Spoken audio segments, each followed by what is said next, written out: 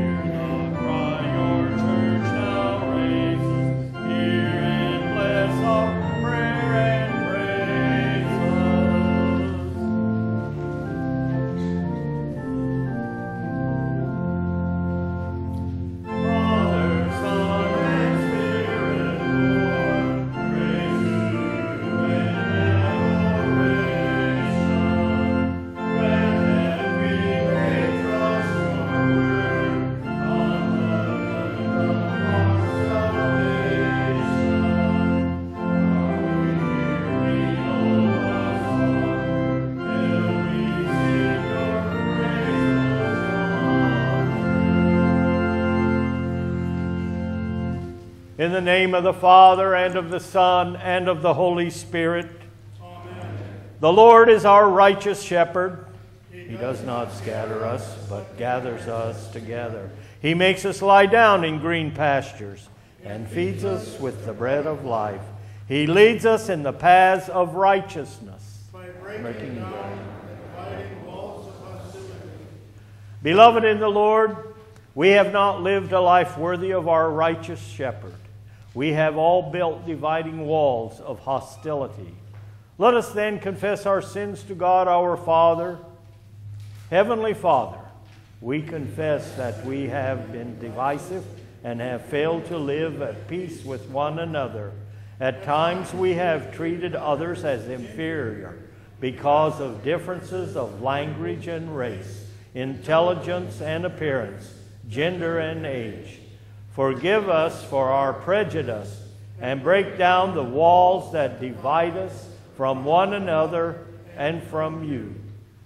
You were once foreigners and strangers to God, but now you have been brought near by the blood of Christ. He himself is our peace. Jesus Christ died and was raised for you, so that you might be reconciled with God and with one another. As a called and ordained servant of Christ and by his authority, I therefore forgive you all your sins in the name of the Father, and of the Son, and of the Holy Spirit. Amen. Through Christ we are no longer strangers, but we are members of the household of God. Sing to the Lord with thanksgiving. Make melody to our God on the lyre. He covers the heavens with clouds. He prepares rain for the earth. He makes grass grow on the hills. He gives to the beasts their food, and to the young ravens that cry. His delight is not in the strength of a horse, nor his pleasure in the legs of man. But the Lord takes pleasure in those who fear him, in those who hope in his steadfast love. You open my hand. You satisfy the desire of every living thing. The Lord be with you. And also with you. Let us pray. Heavenly Father, though we do not deserve your goodness, still you provide for all our needs of body and soul.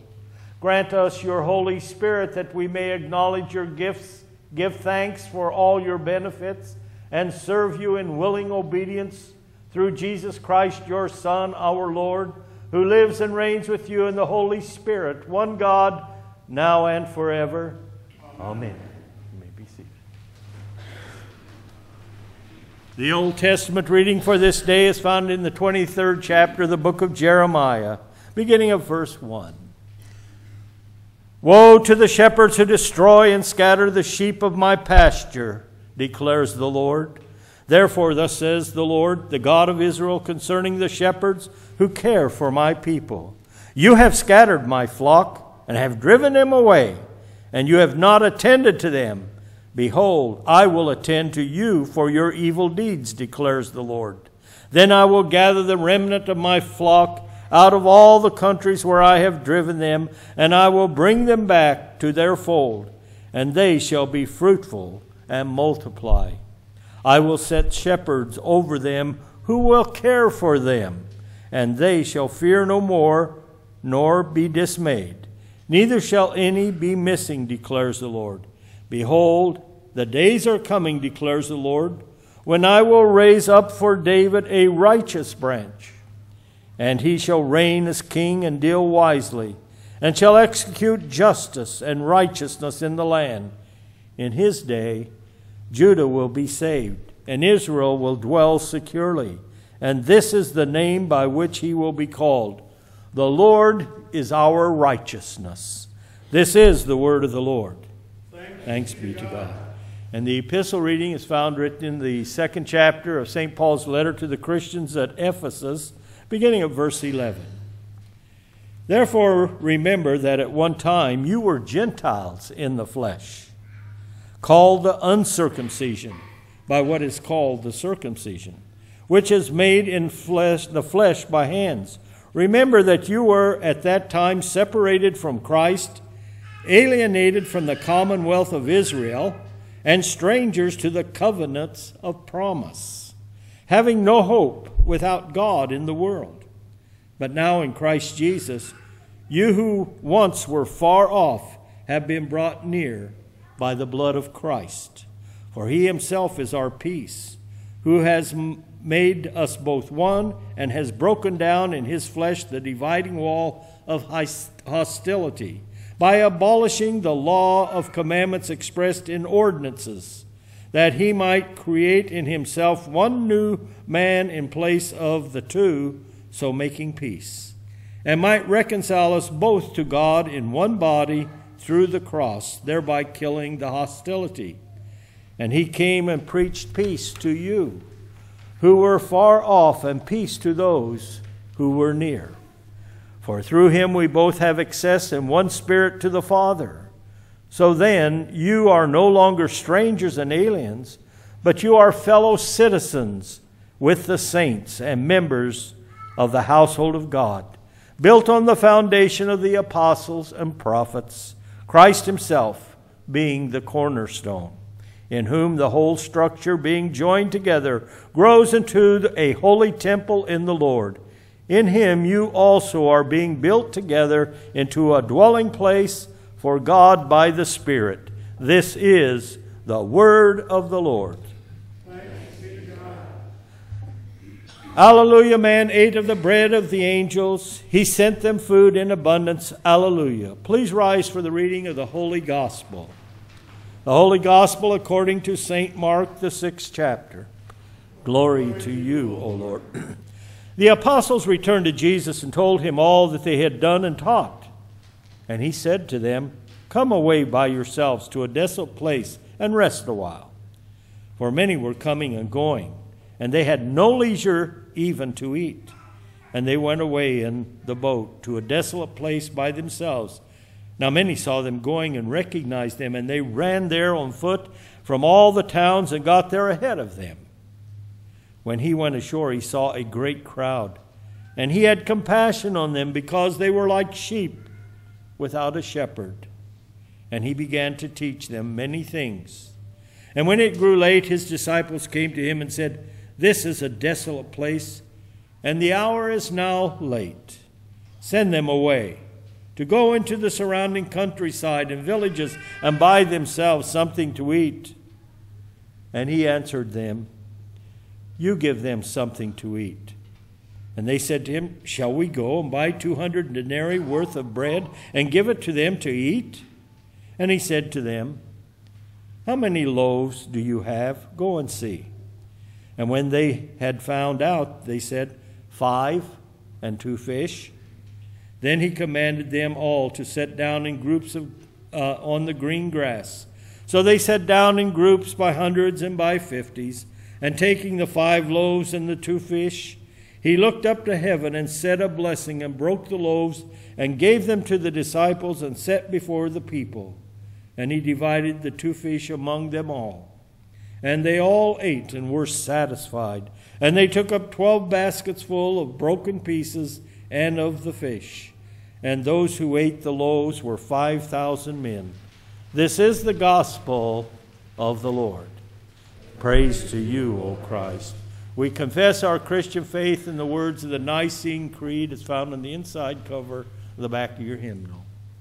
I believe in one God, the Father Almighty, maker of heaven and earth, and of all things visible and invisible, and in one Lord Jesus Christ, the only begotten Son of God, begotten of his Father before all worlds, God of God, light of light, very God of very God, begotten, not made, being of one substance with the Father, by whom all things were made, who for us men and for our salvation came down from heaven, and was incarnate by the Holy Spirit, Virgin Mary, and was made man, and was crucified also for us under Pontius Pilate. He suffered and was buried, and the third day he rose again according to the Scriptures, and ascended into heaven, and sits at the right hand of the Father. And he will come again with glory to judge both the living and the dead, whose kingdom will have no end. And I believe in the Holy Spirit, the Lord and giver of life, who proceeds from the Father and the Son, who with the Father and the Son together is worshipped and glorified, who spoke by the prophets. And I believe in one holy Christian and apostolic church. I acknowledge one baptism for the remission of sins, and I look for the resurrection of the dead and the life of the world to come. Amen.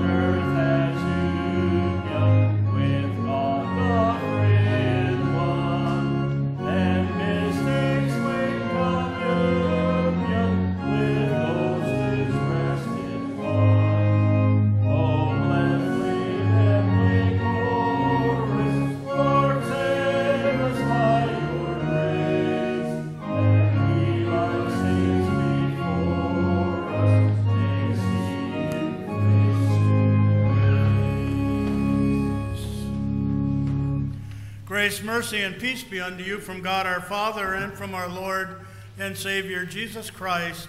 Amen. Our text for today is our epistle lesson, which was read moments ago from Ephesians chapter 2, beginning at verse 11. And as we proceed with the message today, I would ask you to open up your bulletins to the epistle lesson or the Bible that you have in the pew. I'll be reading out of the NIV translation, and that's the translation of the Bible that is in your pew. In the bulletin, it is the English Standard Version, so there will be a little difference in some of the wording.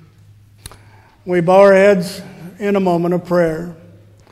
Heavenly Father, we come to you into this morning hour, and we thank you for giving us this day to live for you and for others.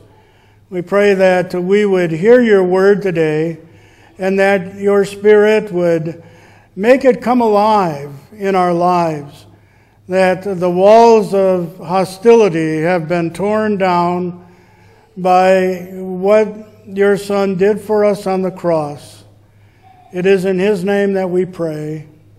Amen. Fellow redeemed, in the name of Jesus, our Lord and our Savior. In our text for today, you will notice that there are probably three good points that I would like to make. First of all, is that the wall of hostility that we call sin has been taken care of by Jesus. Secondly, that the wall of hostility between Jews and Gentiles was also destroyed by Jesus because of his death on the cross. And then thirdly, the walls of hostility that you and I put up with other Christians within this fellowship or other Christians outside of this church. And so we will be looking at 3 points about hostility today. First point, I would like to go back to verses 8 and 9 of chapter 2 in the book of Ephesians. And you probably know that by heart by now. By grace you have been saved through faith. This is not of your own doing. It is a gift of God, not a result of works, so that no man can boast. The walls of hostility we call sin was with mankind since the Garden of Eden. And we talked about that last week in the message. And indeed, that wall of sin came because our first parents, Adam and Eve, sinned against God. Then because of that sin, a wall of hostility was built between God and man. But that wall of hostility was brought low because of Jesus' death on the cross. He took our sin on his own person on the cross. As Paul writes to the Corinthians, he said, "He who knew no sin was made sin for us." He died in our place. He took our sin. And by his blood, you and I are the forgiven people of God. We have new life that we talked about last week. Life right now. A new life that has been redeemed by Christ so that we can live and live life to the full.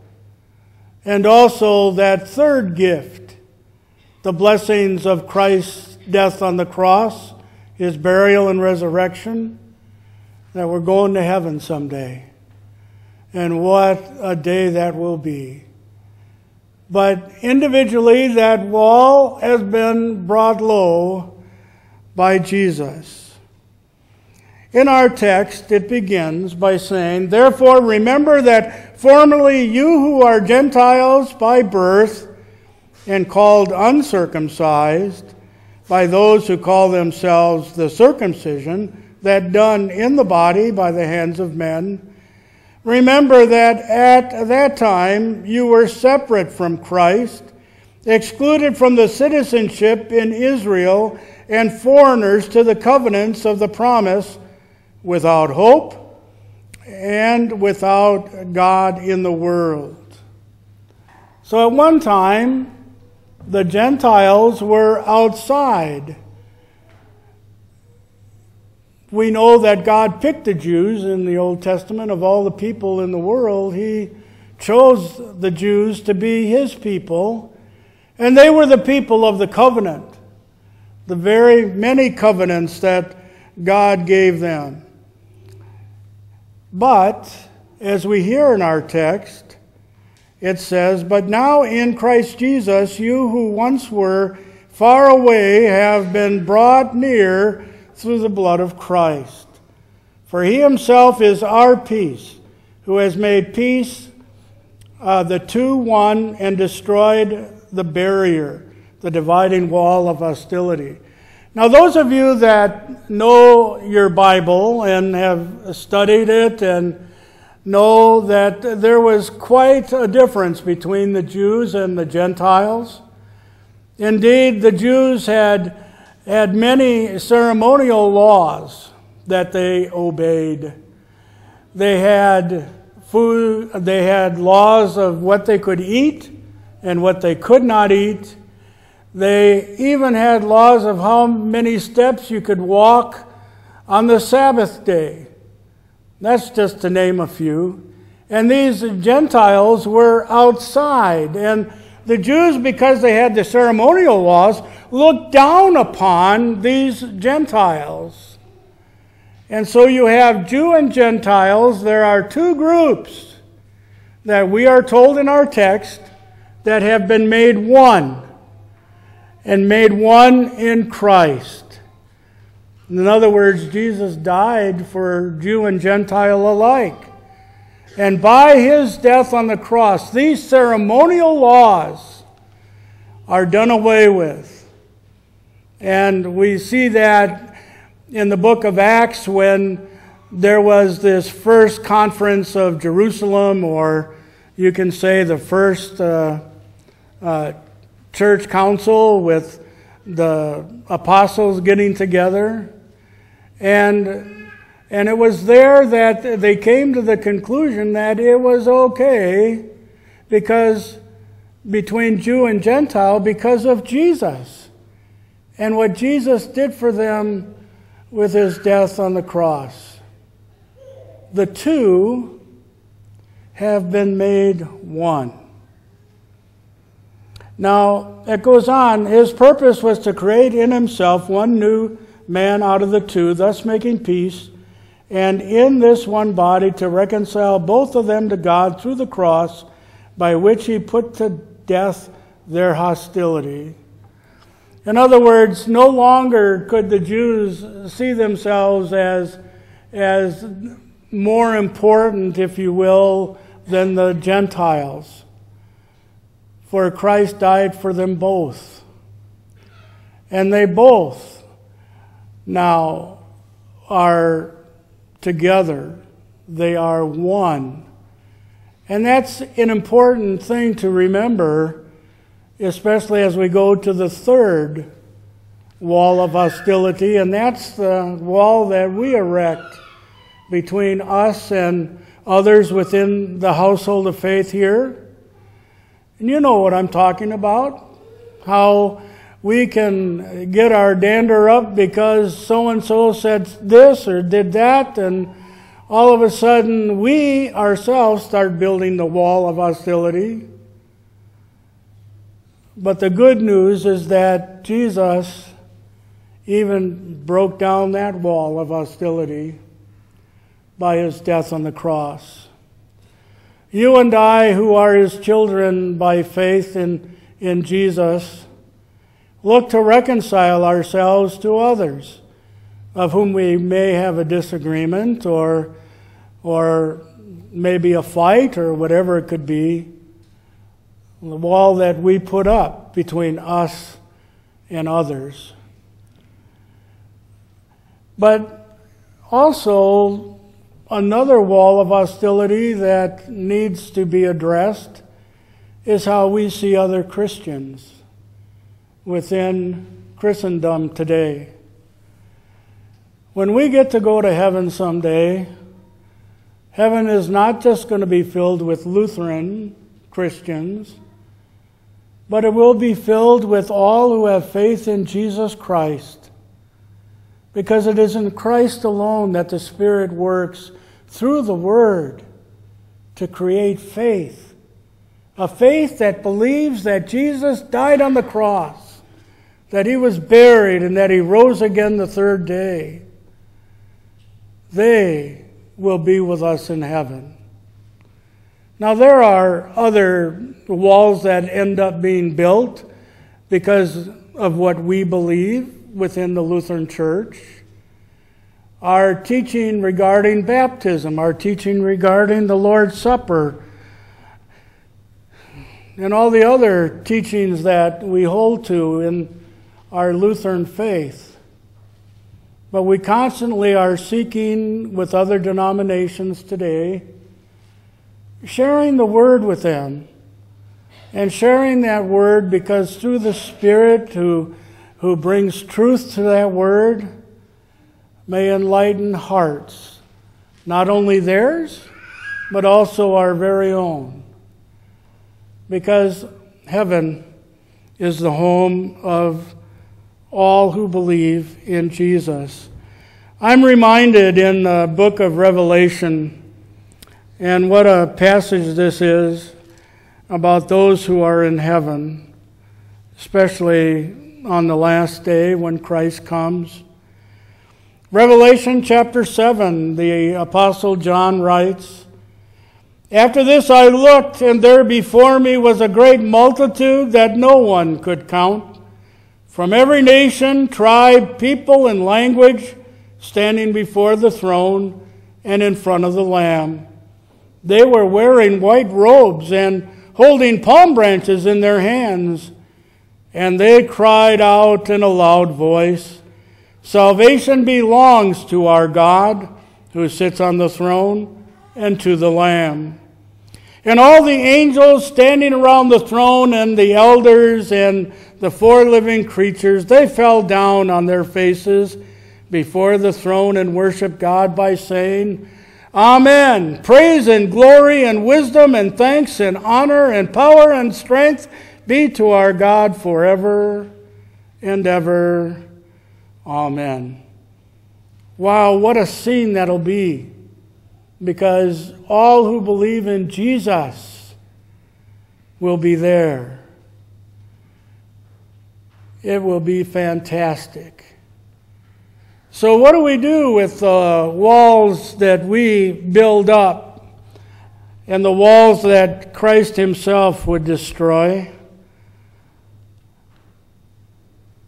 We repent of our time of building up them walls.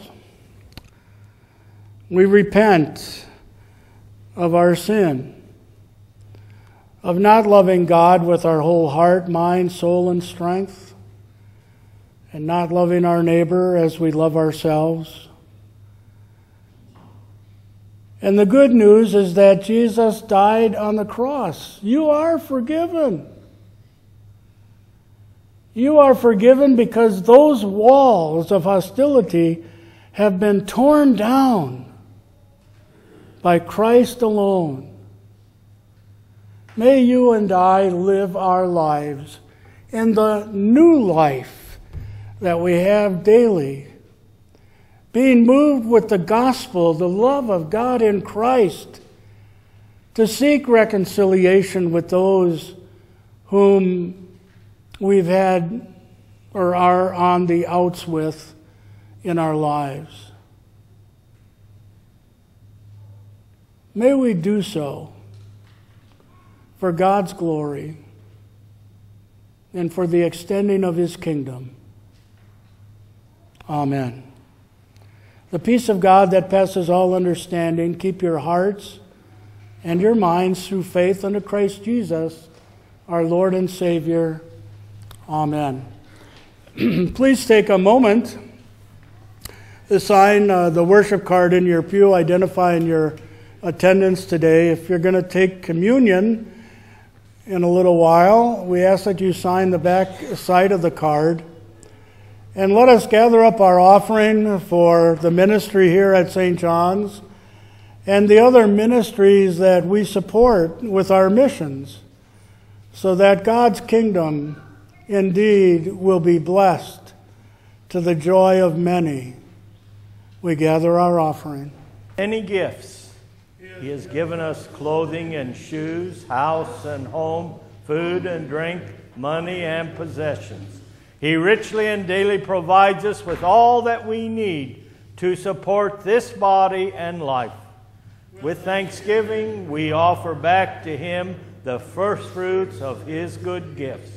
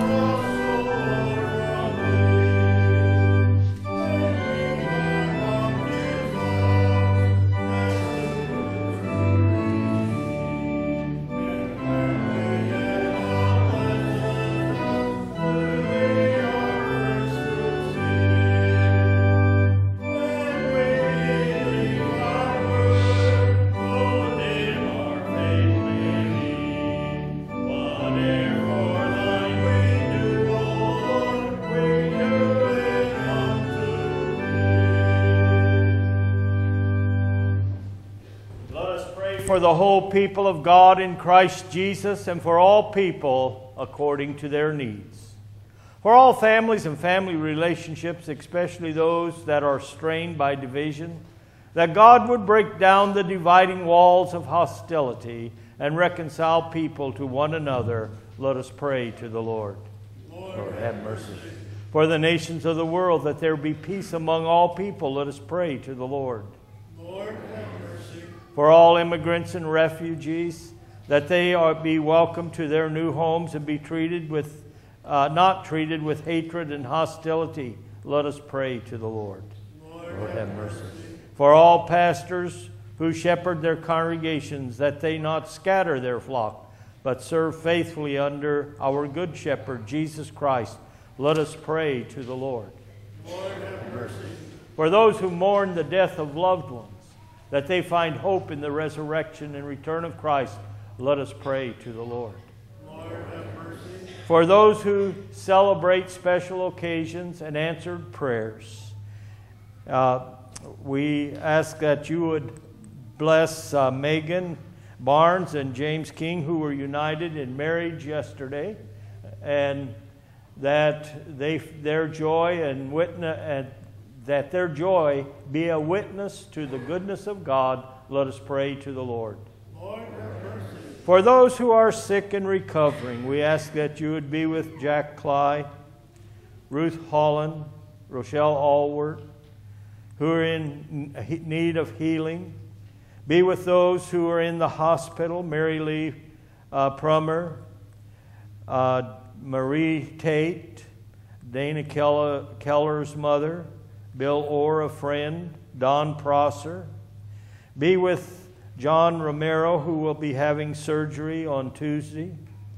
And we thank you for little John David, the newborn son of Andrew, and Carissa Snow be able to go home to the home with them. We commend them all to your loving and gracious care, and we ask that you would touch the lives of all who are gathered here and who are members of this congregation and their families. If there is any sickness, that they would experience your healing hand, and that their joy would be filled, and that they would always rely on the peace of Christ. Let us pray to the Lord. Lord, into your hands, O Lord, we commend all for whom we pray, trusting in your promises. Amen. The Lord be with you. Lift up your hearts. Let us give thanks to the Lord our God. It is right to give him thanks and praise. It is truly good, right, and salutary that we should at all times and in all places give thanks to you, Holy Lord, Almighty Father, everlasting God, through Jesus Christ our Lord, who on this day overcame death and the grave, and by his glorious resurrection opened to us the way of everlasting life. Therefore, with angels and archangels and all the company of heaven, we laud and magnify your glorious name, evermore praising you and singing.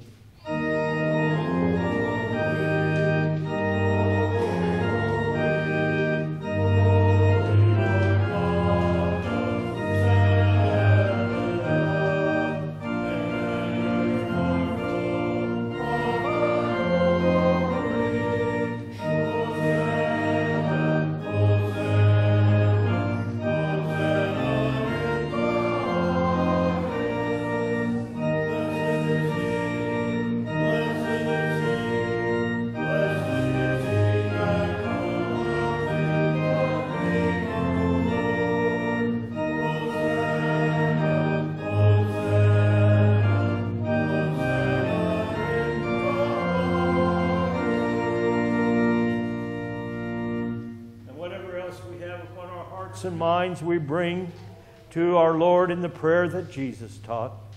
Our Father, who art in heaven, hallowed be thy name. Thy kingdom come, thy will be done, on earth as it is in heaven. Give us this day our daily bread, and forgive us our trespasses, as we forgive those who trespass against us. And lead us not into temptation, but deliver us from evil. For thine is the kingdom, and the power, and the glory, forever and ever. Amen. Our Lord Jesus Christ, on the night when he was betrayed, took bread. When he had given thanks, he broke it, gave it to the disciples, and said, "Take, eat. This is my body, which is given for you. This do in remembrance of me." After the same manner also he took the cup when he had supped. When he had given thanks, he gave it to them, saying, "Drink of it, all of you. This cup is the New Testament in my blood, which is shed for you for the forgiveness of sins. This do as often as you drink it in remembrance of me." The peace of the Lord be with you always. Amen. Amen.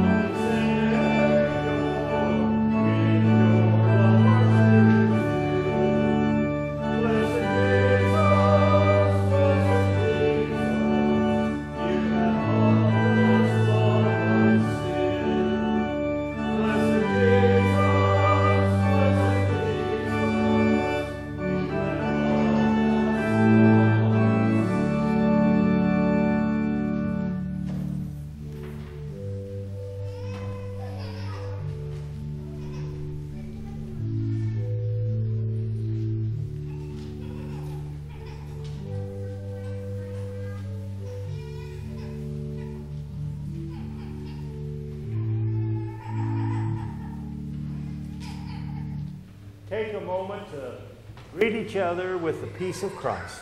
God's peace. Christ be with you.